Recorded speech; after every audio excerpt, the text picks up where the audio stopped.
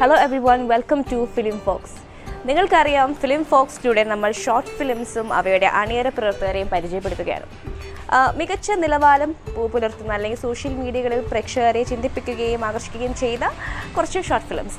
അപ്പോൾ ഇന്ന് നമ്മൾ ജോയിൻ ചെയ്യുന്നത് ദി ടേസ്റ്റ് എന്ന ഷോർട്ട് ഫിലിമിൻ്റെ അണിയറ പ്രവർത്തകരാണ്. നമുക്ക് അവരെ വെൽക്കം ചെയ്യാം. ഓക്കെ,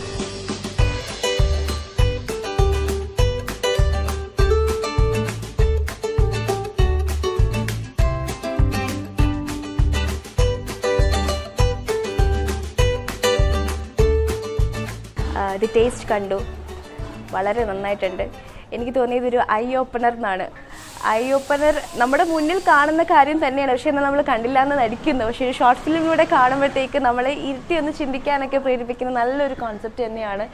തുടങ്ങുന്നത് ഭയങ്കര ഭംഗിയുള്ളൊരു വിഷ്വലായിട്ടാണ്, എല്ലാവർക്കും ഇഷ്ടമുള്ള രുചികരമായ ഭക്ഷണങ്ങൾക്ക് കാണിച്ചിട്ടുള്ള ഒരു വിഷ്വലാണ് തുടങ്ങുന്നത്.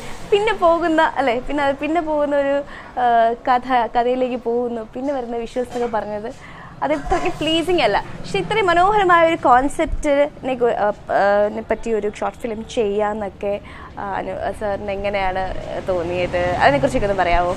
ടേസ്റ്റ് പോലെ അല്ലെങ്കിൽ ഫുഡുമായി ബന്ധപ്പെട്ട് ഒരുപാട് ഷോർട്ട് ഫിലിമുകളൊക്കെ ഇറങ്ങിയിട്ടുണ്ട്. ഒരു 5000-ത്തിനടുത്ത് ഷോർട്ട് ഫിലിമുകൾ എനിക്ക് തോന്നുന്നു ഫുഡുമായിട്ട് വന്നു.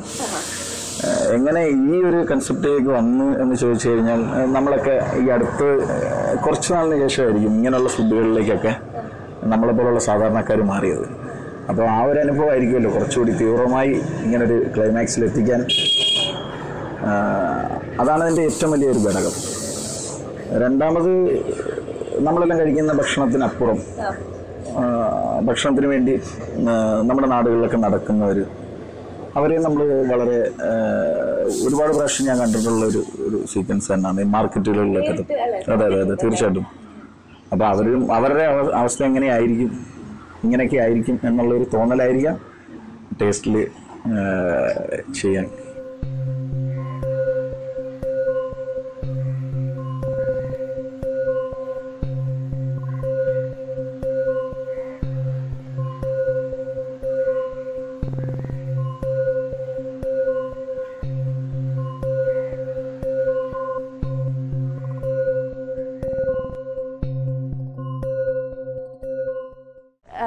നമ്മുടെ എഡിറ്ററും ക്യാമറയും രണ്ടുപേർ ചേർന്നിട്ടാണ് ചെയ്തിരിക്കുന്നത്. അതെ, ജിതിനും ഉണ്ട്, മുന്താസ് ഉണ്ട്. ജിതിൻ വന്നുകൊണ്ടിരിക്കുകയാണ്. അതെ, മുന്താസ്. ഇവര് യാദൃശ്യമായി നമ്മൾ പരിചയപ്പെട്ടവരാ. IFFK ഫിലിം ഫെസ്റ്റിവലിൽ വെച്ച് യാദൃശ്യമായിട്ട് പരിചയപ്പെട്ട. ഇവർക്കൊരു ചാനലുണ്ട്, മൺസൂൺ മീഡിയ എന്ന് പറയുന്നത്. അതെ. അപ്പം ഇവർ തന്നെ ക്യാമറയും എഡിറ്ററും എല്ലാ വർക്കും ചെയ്യുന്നതുകൊണ്ട് വളരെ ഫാസ്റ്റായിട്ടൊരു കാര്യങ്ങൾ നീക്കാമല്ലോ എന്നുള്ള ഉദ്ദേശത്തോടു കൂടി കമ്പനി അടിച്ചതാണ്. പക്ഷേ എൻ്റെ നാലാമത്തെ സിനിമയാണ് ടേസ്റ്റ്. അപ്പോൾ ഇതിനു മുമ്പ് ഒരു ഡോക്യുമെൻ്ററി ഉണ്ടായിരുന്നു, ടൂറിസം കലാമിറ്റി. അതിലിവർ ക്യാമറ ചെയ്തു. ഇതില് ഷോർട്ട് ഫിലിം അതെ അല്ല നന്നായി കെമിസ്ട്രി വർക്ക് ചെയ്തിട്ടുണ്ട്. അതുകൊണ്ട് അല്ല, ഇതിനേക്കാൾ കൂടുതൽ ഞങ്ങൾക്ക് ഇഷ്ടപ്പെട്ടത് ടൂറിസം കലാമിറ്റി എന്ന് പറയുന്ന ഒരു ഡോക്യുമെൻ്ററി, ആലപ്പുഴയുടെ വലിയ പ്രശ്നം. ഇവർ ഷോർട്ട് ഫിലിം അങ്ങനെ ചെയ്തിട്ടില്ല, ഡോക്യുമെൻ്ററി അങ്ങനെയുള്ള വർക്കുകൾ കൂടുതൽ ചെയ്തിട്ടുള്ളൂ. അപ്പം ചെയ്യില്ല എന്ന് പറഞ്ഞത് പിടിച്ചു നിർത്തി ചെയ്യിപ്പിച്ചതാണ്. കാരണം എന്ന് വെച്ചാൽ ഞങ്ങളുടെ ചാനലിൽ ഡോക്യുമെൻറ്റേഷൻസ് അല്ലെങ്കിൽ മറ്റ് പ്രോഗ്രാംസാണ് കൂടുതൽ ചെയ്തിട്ടുള്ളത്. അപ്പോൾ ഷോർട്ട് ഫിലിംസിൻ്റെ ഒരു എക്സ്പീരിയൻസ് ഇല്ല. അനിമങ്ങിൻ്റെ ആദ്യത്തെ ഒരു 3 ഷോർട്ട് ഫിലിംസിന് ഞങ്ങൾ അടുത്ത് നിന്ന് ചെയ്തിട്ടുണ്ട് എന്നല്ലാണ്ട് ക്യാമറ വർക്കല്ല, എഡിറ്റിംഗ് പക്ഷേ ഞങ്ങളാണ് ചെയ്തത്. ബാക്കി ക്യാമറ വർക്കൊന്നും ചെയ്തൊരു എക്സ്പീരിയൻസ് ഇല്ലാത്തത് കൊണ്ട് ഷോർട്ട് ഫിലിം ആദ്യമായിട്ട് ചെയ്യുമ്പോൾ വലിയൊരു ടെൻഷൻ ഉണ്ടായിരുന്നു. അപ്പം ഞങ്ങൾ മാക്സിമം അതിൽ നിന്ന് മാറി നിൽക്കുമായിരുന്നു. കാരണം ആദ്യം ചെയ്ത ആൾ തന്നെ ചെയ്യട്ടെ എന്ന് വിചാരിച്ചു. അപ്പോൾ പറ്റില്ല, ഞങ്ങളായിരുന്നു ആദ്യം ഇതിൻ്റെ ഒരു ടൂറിസം കലാമിറ്റി എന്ന് പറഞ്ഞ ഡോക്യുമെൻ്ററി ചെയ്തത്. അപ്പോൾ അതിൻ്റെ ക്യാമറ വർക്ക് പുള്ളിക്കാരൻ ഇഷ്ടപ്പെട്ടപ്പോൾ പിന്നെ നിർബന്ധിച്ചപ്പോൾ പിന്നെ ചെയ്യാമല്ലോ എന്ന് പറഞ്ഞ് ഞങ്ങൾ ഇറങ്ങി പുറപ്പെട്ടതാണ്. കുഴപ്പമില്ല. വലിയ എന്താ പറയുക, അത്ര വലിയ വർക്കായിട്ട് തോന്നിയില്ല. കാരണം ടൂറിസം കലാമിറ്റിയിലെടുത്ത് അത്രയും റിസ്ക് ഇതിനകത്ത് വേണ്ട എന്നുള്ള തോന്നൽ എനിക്കുണ്ടായിരുന്നു. പക്ഷേ ഷൂട്ടിങ് 1.5 ദിവസം മതിയായിരുന്നു. പക്ഷേ മഴ ഞങ്ങളൊരു 4 ദിവസത്തോളം ഞങ്ങളെ പിന്നെ മഴയുള്ളത് കൊണ്ട് ചില സീക്വൻസ് ഒക്കെ ഭംഗിയാക്കാൻ പറ്റി എന്നുള്ളൊരു അങ്ങനെ ചർച്ച.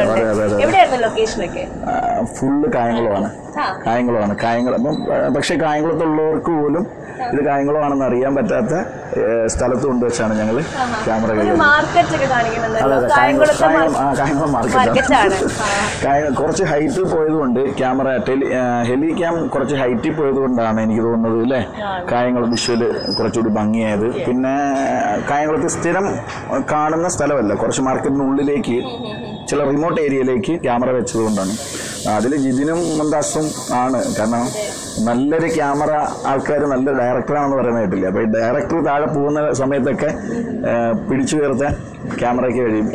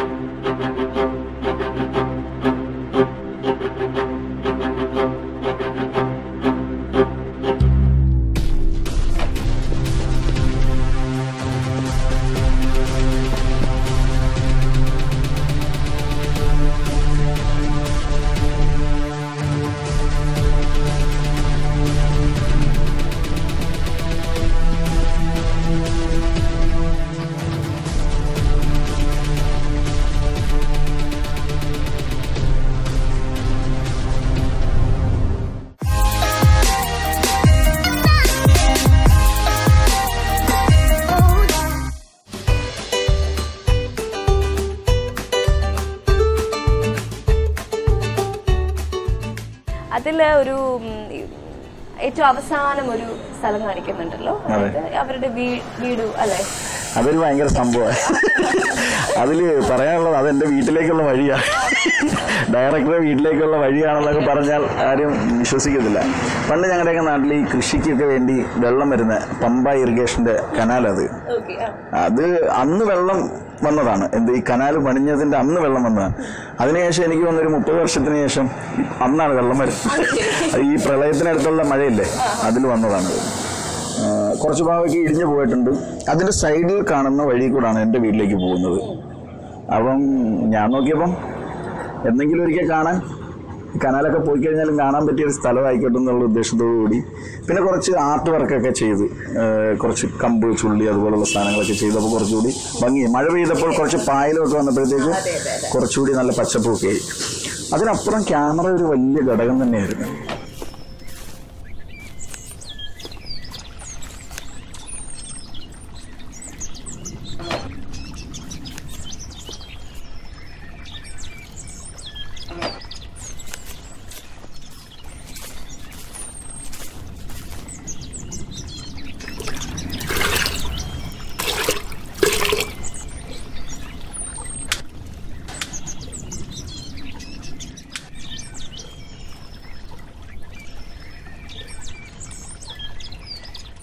ഇതിലൊക്കെ അറിയാത്തൊരു കാര്യമുണ്ട്. കാരണം ഇതിനൊരു സ്ക്രിപ്റ്റോ ഒന്നുമില്ല, എല്ലാം മനസ്സിൽ വെച്ചിട്ട് ഞങ്ങളെ കൊണ്ട് ചെയ്യിക്കുന്നതാണ്. എഴുതാനുള്ള ബുദ്ധിമുട്ടുകൊണ്ടായിരിക്കും. ഇതുവരെയുള്ള ഈ ഡോക്യുമെന്ററിക്ക് സ്ക്രിപ്റ്റ് ഇല്ല എന്ന് പറഞ്ഞാൽ ആരും വിശ്വസിക്കില്ലല്ലോ. അപ്പൊ ഡോക്യുമെന്ററിക്ക് എന്താണ് പറയേണ്ടതെന്നെങ്കിലും വേണ്ടേ? 5 സാധനത്തിനും 5 പ്രോഗ്രാമിനും ഒന്നിനും സ്ക്രിപ്റ്റ് ഇല്ല. ഇവിടെ ക്യാമറ വെക്കും, അവിടെ വെക്കുകയാണ്, അതനുസരിച്ച് ചെയ്യണം. എല്ലാം മനസ്സിൽ വെച്ചിട്ടാണ് ഓരോ ഷോട്ട്സും മുന്നോട്ട് കൊണ്ടുപോയിക്കൊണ്ടിരിക്കുന്നത്. അതുകൊണ്ട് ഞങ്ങൾക്ക് അങ്ങനെ വർക്ക് ചെയ്യുമ്പോഴത്തേക്കും അത് ഞങ്ങളെ സംബന്ധിച്ച് ആദ്യം ഭയങ്കര റിസ്ക് ആയിരുന്നു. കാരണം ഞങ്ങൾക്ക് അറിയത്തില്ല അതെങ്ങനെയാണ് ചെയ്യുന്നത്, ഓരോ ഷോട്ട്സും എങ്ങനെയാ വേണ്ടതെന്നുള്ളത്. കാരണം എല്ലാം പുള്ളിക്കാരൻ്റെ മനസ്സിലായി. അല്ലെങ്കിൽ ഞങ്ങൾക്ക് ആ സ്ക്രിപ്റ്റ് നോക്കിയിട്ട് അല്ല, ഇപ്പം നമ്മുടെ കൂടെ പണിയെടുത്തോണ്ട് ഇപ്പൊ എവിടെ പോയാലും പണിയെടുത്ത് ജീവിക്കാമല്ലോ. കാരണം അങ്ങനെ ഒരു കാര്യമുണ്ട്. അതെ അതെ അതെ അതെ. കാരണം എന്തറിയാ, നന്നായി പണിയെടുക്കാൻ നമ്മുടെ കൂടെ 2 ദിവസം നിന്നാൽ മതി എന്നൊക്കെ ഇടയ്ക്ക് ഇങ്ങനെ ആരോ പറയാറുണ്ട്. ഓൾറെഡി ഞങ്ങൾ നന്നായിട്ട് പണിയെടുക്കുന്നവരാണ്. മൺസൂൺ മീഡിയ ഇപ്പൊ നന്നായി പോകുന്നത് കൊണ്ടും നമ്മൾ വന്നതുകൊണ്ടും ഒക്കെ മൺസൂൺ മീഡിയ നന്നായി പോകുന്നത് കൊണ്ട് ഇപ്പൊ ഇനി ചിലപ്പോൾ നമ്മൾ വിടില്ല. ഇതവരാകുമ്പോൾ പൈസ ഒക്കെ കുറച്ച് കൊടുത്താൽ മതിയല്ലോ. അതുകൊണ്ടായിരിക്കും കടമൊക്കെ പറയാവുന്നത് കൊണ്ടാണ് ഇവരെയും കൂട്ടിക്കൊണ്ട് തന്നെ. എന്തോ പറയാനാണ്, സൗഹൃദങ്ങൾക്ക് ഞങ്ങൾ ഒരുപാട് വില കൊടുക്കുന്നതാണ്. അപ്പോൾ അവിടെ ഈ പറയുന്ന കാശിനൊന്നും അല്ല, നല്ല വർക്ക് ചെയ്യുക അത്ര മാത്രമല്ല. ഏറ്റവും ക്വാളിറ്റിയുള്ള നമ്മളാൽ കഴിയുന്ന നല്ല പ്രോഡക്റ്റ് നമുക്ക് സമൂഹത്തിലേക്ക് കൊടുക്കുക, അത്ര മാത്രമേ ഞങ്ങൾ കരുതുന്നുള്ളൂ. തീർച്ചയായിട്ടും. അപ്പോൾ എനിക്ക് അടുത്തതായി ചോദിക്കേണ്ടത് ആ ഒരു ക്ലൈമാക്സിലേക്ക് എങ്ങനെയാണ് എത്തിയത്? അതായത് അവസാനം ഒരു വളരെ മനോഹരമായിട്ടുണ്ട് കേട്ടോ. ക്ലൈമാക്സ് സത്യത്തിൽ അങ്ങനല്ല ചിത്രീകരിക്കാൻ ഉദ്ദേശിച്ചിരുന്നത്. ക്ലൈമാക്സ് ഈ ചിക്കൻ്റെ എന്താ പറയുന്നത്, ബ്രോസ്റ്റഡ് ചിക്കൻ വെട്ടി പ്ലേറ്റിൽ വെച്ച് വെട്ടി വരുമ്പോഴേ ഞാനും ആലോചിച്ചു, അത് ആ കുട്ടിയുടെ കയ്യിൽ നേരത്തെ കിട്ടിയിട്ടുണ്ടായിരുന്നു, അതിങ്ങനെ ഒഴുകി വരുന്നു. അല്ല, അത് ഒഴുകി വരുന്ന സമയത്ത് ഒരു ചെറിയ സിഗ്നൽ കൊടുത്തത് ആർക്കെങ്കിലും മനസ്സിലാകാതിരിക്കാതെ. അതെ, ആ സമയത്ത് നമ്മൾ എല്ലാവർക്കും കാണുന്നവർക്ക് ചിന്തിക്കുമായിരിക്കും എന്തായിരിക്കും ചിന്തിച്ചു ആ നിമിഷത്തിൽ. അതെ അതെ അതെ. പക്ഷെ അതിങ്ങനെ ആട്ടുന്നതിനകത്ത് എനിക്ക് എൻ്റെ ഒരു സുഹൃത്ത് വലിയൊരു ഘടകമുണ്ട്, ശ്രീദേവി കപൂർ എന്ന് പറയും. അദ്ദേഹം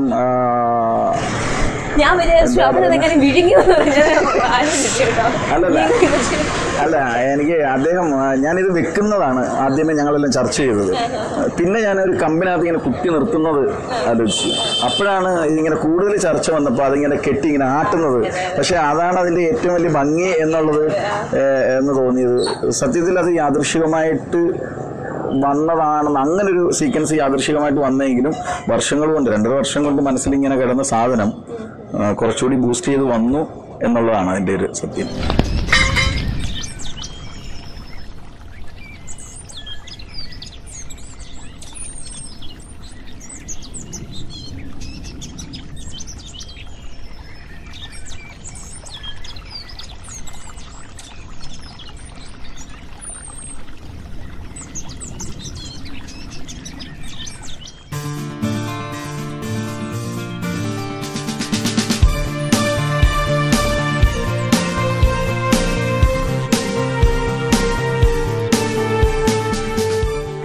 നമ്മുടെ ഈ ടേസ്റ്റിൽ മുംതാസിന് ഏറ്റവും ഇഷ്ടപ്പെട്ട, ചെയ്തപ്പോൾ ഒത്തിരി ഇഷ്ടപ്പെട്ട അല്ലെങ്കിൽ സാറ്റിസ്ഫാക്ഷൻ കിട്ടിയ ഷോട്ടോ സീനോ അങ്ങനെ എന്തെങ്കിലും ഉണ്ടോ?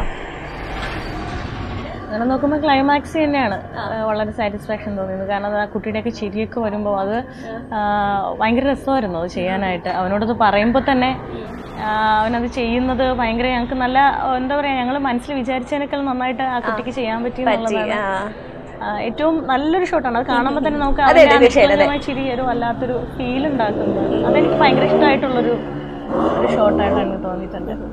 മിസ്റ്റർ ജിതിൻ എന്ത് പറയുന്നു? വരാമെന്ന് പറഞ്ഞിട്ട് ഇതുവരെ ആള് ബ്ലോഗിലാണ്. അതെ, ഞങ്ങളുടെ ഇതിന്റെ എഡിറ്റിങ്ങും ക്യാമറയൊക്കെ ഞാൻ കൂടെ അസിസ്റ്റ് ചെയ്തെന്ന് മാത്രമേ ഉള്ളൂ. അതിന്റെ എല്ലാ കാര്യങ്ങളും ചെയ്യുന്നത് ജിതിൻ തന്നെയാണ്. ഇനിയിപ്പോ രണ്ടുപേരും കൂടെ ചേർന്നാണ് ചെയ്തത്. അപ്പൊ പുള്ളിക്കാരൻ വന്നോണ്ടിരിക്കുന്നേ ഉള്ളൂ. അപ്പൊ അതിന് വേണ്ടിയിട്ട് നമുക്ക് നോക്കാം. ഇപ്പൊ വിളിച്ചു നോക്കായിരുന്നു. പിന്നെ എന്ത് പ്രേക്ഷകർ കണ്ടിട്ട് അവരുടെ അഭിപ്രായങ്ങളൊക്കെ എങ്ങനെയാണ്? ലേറ്റ് കമ്മർ ഇങ്ങനെയാണോ? സെറ്റിലും ഇങ്ങനെയൊക്കെ തന്നെയാണോ? ഹായ്. ശരി, ഇനി ബാക്കി വിശേഷം ജിതിൻ പറയും. അപ്പോൾ തിരക്കിൽ നിന്നും തിരക്കിലേക്ക് തിരക്കിട്ട് കുതിക്കുന്ന മുംതാസിന് എല്ലാവിധ ഭാവങ്ങളും നേരുന്നു. Thank you so much for spending time with us. Okay, അതെ, ലേറ്റ് കമ്മറിന് ജോയിൻ ചെയ്യാം. നമുക്ക് കാണാം. ബൈ.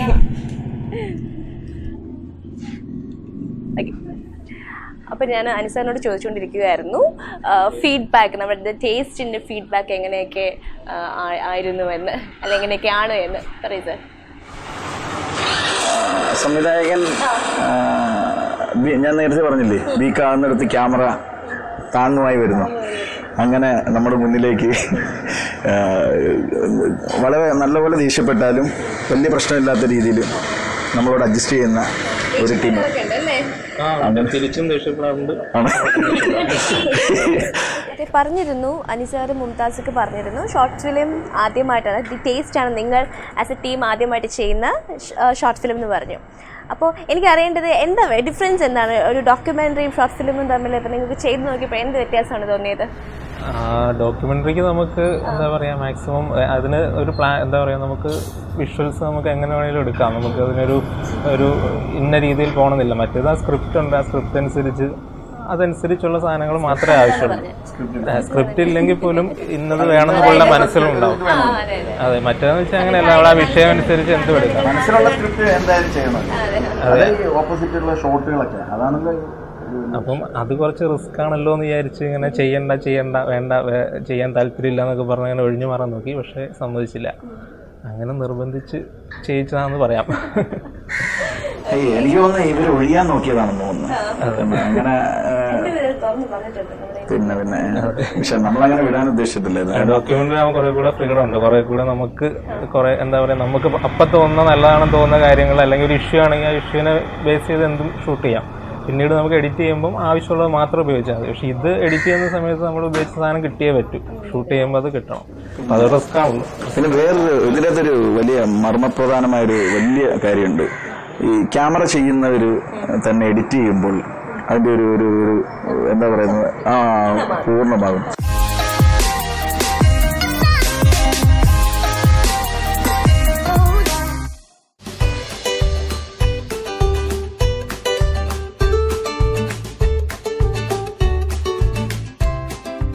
ഞാൻ ആദ്യമേ പറഞ്ഞിരുന്നു, ഇതിലെ കഥാപാത്രങ്ങളൊക്കെ ആസ് എ വ്യൂവർ എനിക്ക് തോന്നിയത് റിയൽ ലൈഫ് ക്യാരക്ടേഴ്സ് തന്നെയാണെന്ന്. ആ പയ്യനാണെങ്കിലും ആ പെൺകുട്ടിയാണെങ്കിലും പിന്നെ ആ ഗുണ്ടയാണെങ്കിലും ഒക്കെ ഇങ്ങനെയുള്ള ക്യാരക്ടേഴ്സിനെ നമ്മൾ ഒരു സാധാരണക്കാരൻ നമ്മൾ ചുറ്റും കാണാറുണ്ട്. പ്രത്യേകിച്ച് നമ്മൾ സാധാരണക്കാരനാണെങ്കിൽ പുറത്തോട്ട് ഇറങ്ങുമ്പോഴോ മാർക്കറ്റിൽ പോകുമ്പോഴോ സം പോയിന്റ് ഓഫ് ലൈഫ് നമ്മൾ കാണാറുണ്ട്. പക്ഷെ അവരുടെ ജീവിതത്തിന് പുറകെ നമ്മൾ പോകാറില്ല. അതെനിക്ക് തോന്നിയത് ഈ കഥാപാത്രങ്ങളെല്ലാം മേക്കപ്പ് ഇല്ലാതെ ഒറിജിനാലിറ്റി കിട്ടുന്ന കഥാപാത്രങ്ങൾ തന്നെ വേണമെന്ന് ഞാൻ ഉണ്ടായിരുന്നു. അതുകൊണ്ടാണ് പടം ഇത്രയും നീണ്ടത്. ഒരു 6 മാസം അവർക്ക് വേണ്ടി മാത്രം ഇങ്ങനെ എടുത്ത് ഇങ്ങനെ നടന്നത്. കാരണം ഒന്നുമില്ല, എൻ്റെ ഒരു ഷർട്ടാണത്.